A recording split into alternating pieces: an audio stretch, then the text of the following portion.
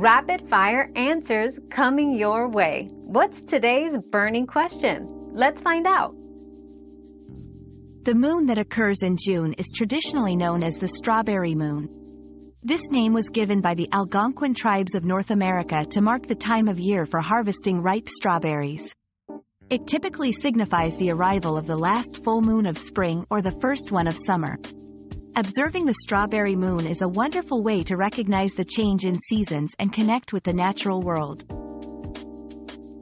We've quenched today's curiosity, but there's always more to learn. Keep the curiosity alive by subscribing and joining us for our next adventure.